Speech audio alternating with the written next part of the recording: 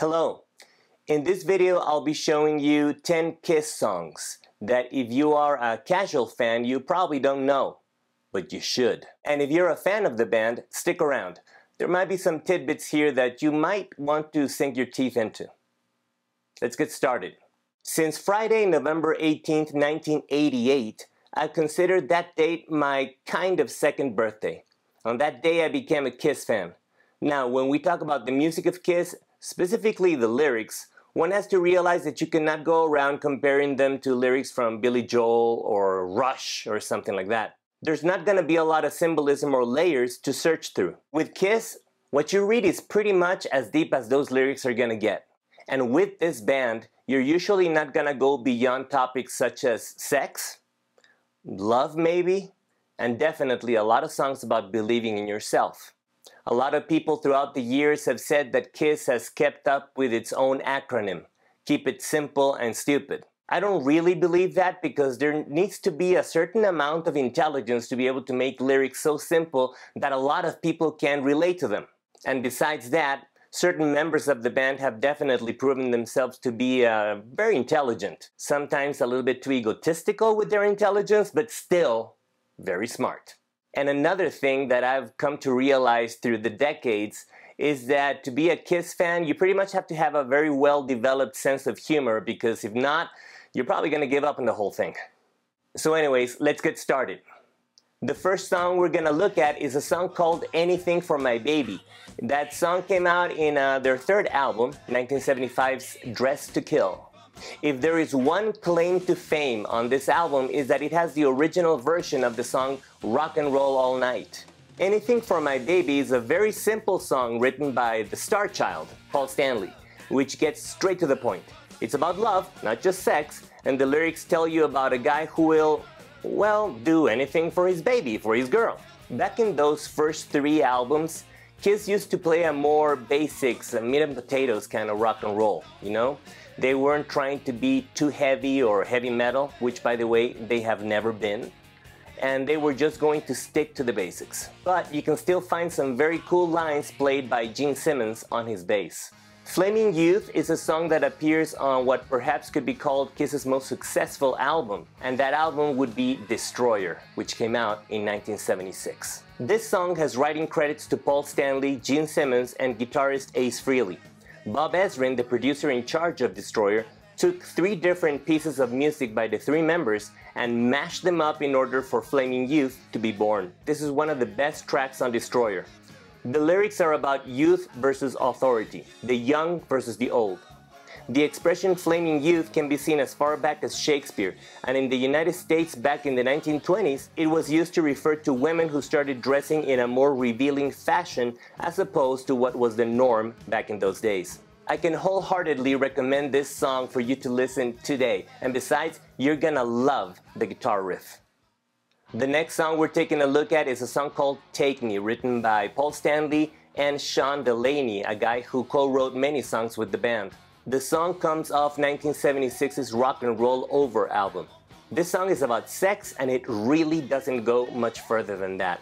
But the funny thing here is that Paul Stanley still tries to get some romantic stuff in there. When you have kind of crude and crass lines such as sitting in the back, her head down in my lap, he still tries to, shovel in some romantic stuff like the moonlight shining down on her hair. That's as romantic as tying a brick to a bouquet of roses and throwing it through the window of your sweetheart. I mean, it's romantic, sure, but it's not that romantic, really. In any case, the song has a great, absolute top-of-the-line riff, and I give it a 2 thumbs up for you to listen to right now. Now is the turn for 1979's Magic Touch. This song is included in the album Dynasty, which was mostly famous for having the mega hit song I Was Made for Loving You and showing how Kiss could boogie as well as anyone. More than 40 years after that particular song was released, you can still hear it all over the place. The song Magic Touch was written by Paul Stanley and, once again, don't overthink it. He wrote it about a girl he was dating who kind of seemed to disappear all of a sudden. It ended up being one of the many very short relationships that he ended up having throughout the first 20 years of his career. The kind of relationships that only lasted a couple of months, or maybe 20 minutes after a concert, or 7 minutes, or 3. The fifth song I'll be covering is called Naked City. This is by far one of my favorite songs from the entire Kiss catalog. It was released in 1980 on an album called Unmasked, probably the most panned album, or second most panned album that Kiss has. They say it's too poppy, but once again, truth be told, Kiss was never a heavy metal group, and it never wanted to be in the style of Iron Maiden or Black Sabbath, much less something like Metallica, and not even close to bands like Sepultura or Cannibal Corpse. Kiss is just a hard rock band, period. Sometimes harder, sometimes softer. Nevertheless, this song is sung by bassist Gene Simmons, and it was written by Simmons, album producer Vinnie Vincent, who had just produced the band's prior album Dynasty, and Pepe Castro, a musician friend of the band, and perhaps the most important one, Bob Kulick, who brought the original guitar riff to the table. He was the brother of Bruce Kulick, who later ended up becoming Kiss's lead guitar player and stayed there for 11 years until the 1996 Kiss reunion, where the original members came back to the fold. Naked City was based on how Gene Simmons and many people view and call the city of New York, a city that never sleeps, with people passing each other on the street without thinking twice about one another. Maybe it's a more common denominator way of thinking about the city of New York, but still, that is the way that it's represented on the song Naked City. By the way, a funny story. Some years ago, I found this great cover of Naked City by this Scandinavian Kiss tribute band, and they play all the songs. They wear some makeup, etc., but they do it all in the style of reggae music. So I put a link to their video of the song on Twitter, mentioning Gene Simmons and telling him to check it out. He did. He liked it so much that he retweeted my tweet. Now that is pretty cool. In 1981, Kiss released a greatest hits album called Kiss Killers. It wasn't released in the United States, but it was released in Japan and in some countries in Europe. As I said, this album was a greatest hits, but it did include 4 top-notch new songs, amongst which was this song, Nowhere to Run, sung by Paul Stanley. I consider this another one of Kiss's best songs. He wrote this song based on a girl he had been dating who then broke up with him in order to get back together with her ex. This must have been a pretty heavy punch to Paul Stanley's ego, but in any case, he still ended up writing this song in which he's telling her that she's gonna realize what she's done later on, and then she's gonna have nowhere to run. Listen to it. It's a great song with a great acoustic guitar introduction, and just, it's out of this world. Listen to it. In 1981, Kiss released another album, and this one is called Music from the Elder, and this is by far Kiss's most hated album by fans. This album, the brainchild of Gene Simmons, was a concept album, an album whose songs make up one story. Back then, Simmons said that they were trying to make an album akin to Pink Floyd's The Wall. The album's producer was, once again, Bob Ezrin, who had helmed the Destroyer album. But Ezrin himself has said that back then he was doing so much cocaine and drugs in general that the making of the album ended up being a complete disaster. Now, I don't consider Music from the Elder a bad album. It's just a huge departure from anything that Kiss had ever done before or has ever done since. But musically speaking, it is not a bad album. And the biggest miracle of all is that there is not a single song which is about sex. But getting back to the song at hand, in this album Kiss had a song called A World Without Heroes, which was written by Gene Simmons, and it is one of his best lyrics in his entire career in or outside of Kiss. I actually remember in 1991, I believe, seeing Cher sing a cover of this song. By the way, for those of you that don't know, Cher was in a relationship with Gene Simmons in the late 1970s. In any case, this song is actually very, very cool. And they made a video for it.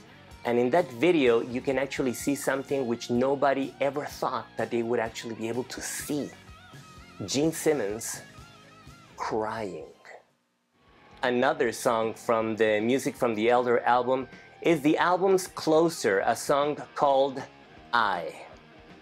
It was written by Gene Simmons and Paul Stanley, and a strange thing about this song, and something which I wish had happened more often, is that both Gene and Paul sing lead, singing different verses each. This song falls under the Believe in Yourself banner. It's a perfect song to listen to sing whenever things aren't going your way, when you're feeling down and can't seem to find your path in life. Listen to it and get your hopes up. The next song is called Danger.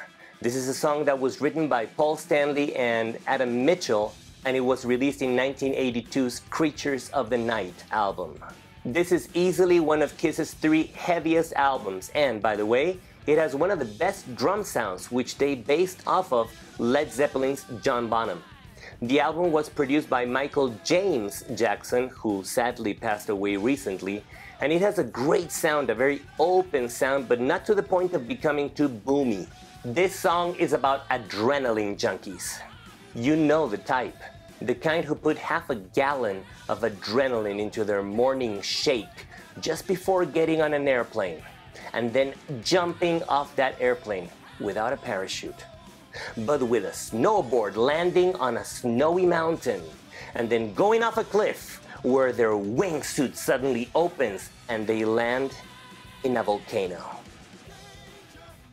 An active one.